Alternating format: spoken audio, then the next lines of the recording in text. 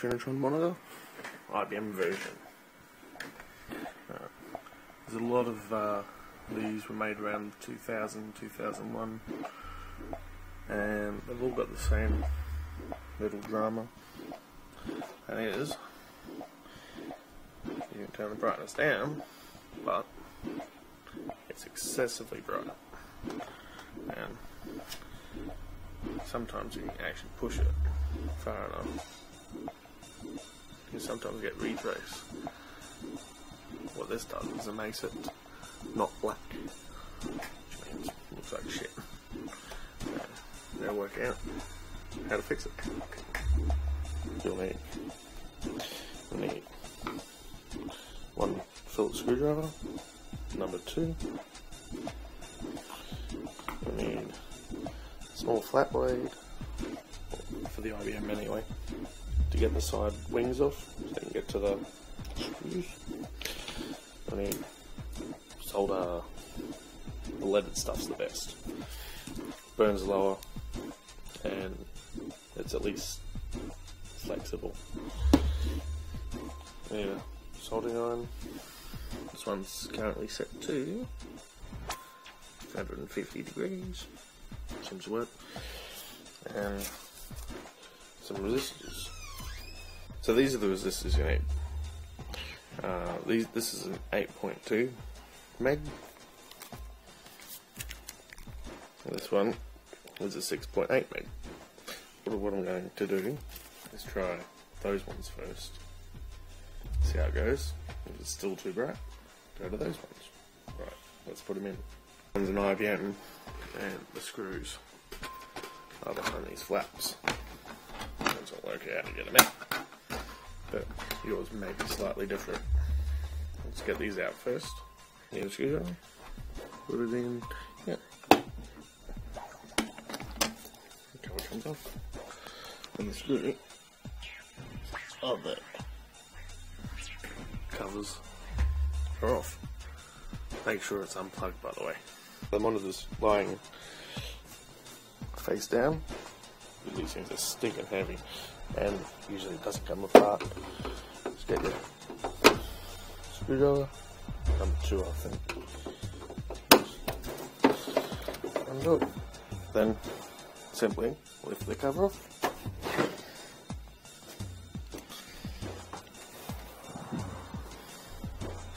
Ah yes, one monitor. Well, what we've got to do now is undo these for the top plate. See, all unplugged, no cables.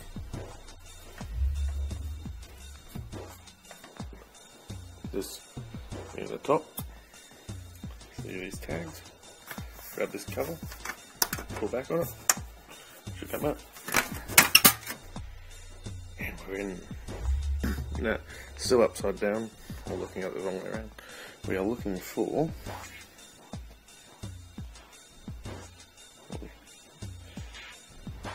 that resistor right there.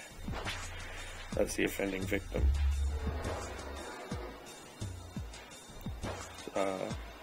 R459. It is on, looking the right way up. The back of the screen. There. Oh. Bottom, top,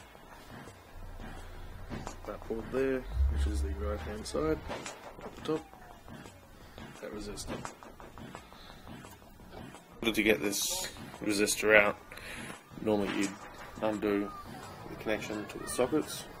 That's your VJ one there, and all that, screws and bits and stuff. Nah, too lazy.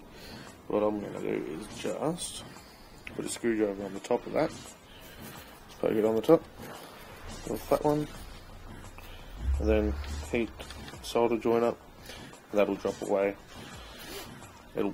It can stay there. It's not going to, as long as it doesn't touch anything, should be alright. Personally, it'd be, well, probably a better idea to actually take it out altogether, but I'm just going to sort of take it out of circuit and new one between here and here, and test it. the resistor is going to go, okay, something like that. Just got to shorten its legs. Right. Easiest way to do this, if you haven't got a set of proper nippers, these.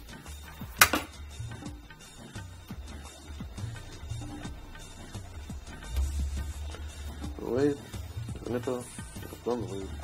Okay. Comes off. And the other side.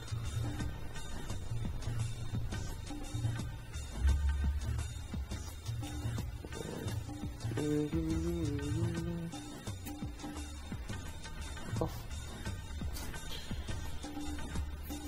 And look at the resistor.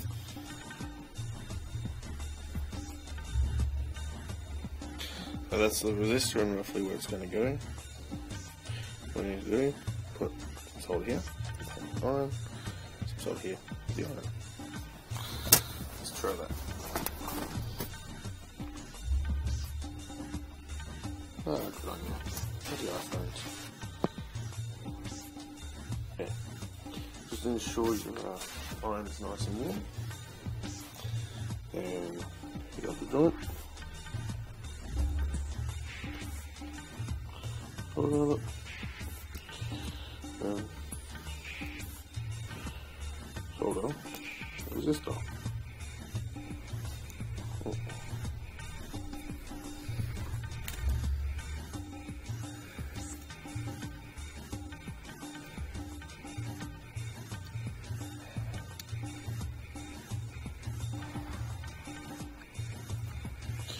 One solder joint.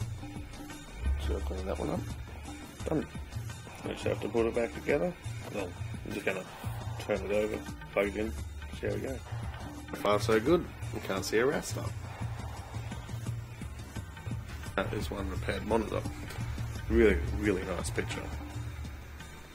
So now all you have to do is take your cables out, put the cover back on, put all the screws back together, turn around, let it warm up for about half an hour or so till you get the color return feature. Execute that, and she should be to go. Enjoy it.